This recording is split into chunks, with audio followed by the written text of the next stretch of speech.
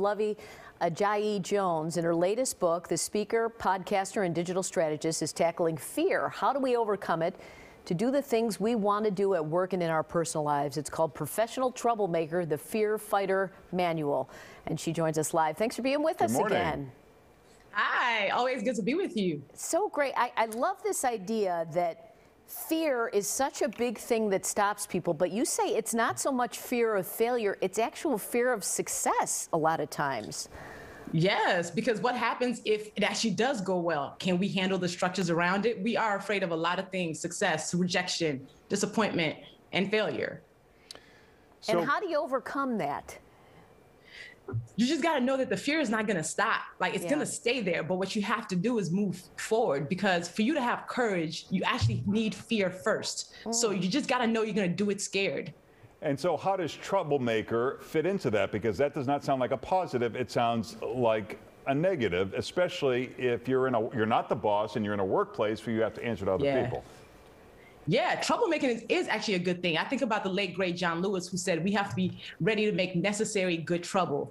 And that usually means you're disrupting what's happening that's not okay. And that's going to have to do with something that's scary to you, like speaking up in a room with all your colleagues and they're talking about a campaign that you're like, ooh, that's not going to go well. So having the courage to say, hey, let's rethink this and make sure it goes well. I think making trouble is necessary in this world, good trouble. And you also talk about women needing to step up, and is it be more like a man, how men will not be afraid or feel guilty about asking for a raise or doing that? Is it, or hurting your feelings? Yeah. Or hurting your feelings. Yeah. You know, it's not about women being more like men. It's about us getting the permission to ask for the things we need. We're never told to negotiate our salaries that we're offered. We're never told that it's okay to want more money. For us, we're told we need to be of service. You know, we need to want to just give away everything. But how can we live in this world that requires money for us to be whole if we're not asking for more? So I want to give us permission. And I want this book to loan us courage in those moments when we're asked to do something that feels too big, or we want to ask for the raise and we're afraid of it.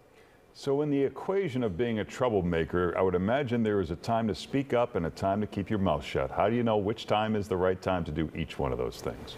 Ooh, good question. So whenever I'm wondering whether I should speak up in the moment, I ask myself 3 questions. And if the answer is yes to all 3, I speak up. So those 3 questions is, do I mean it?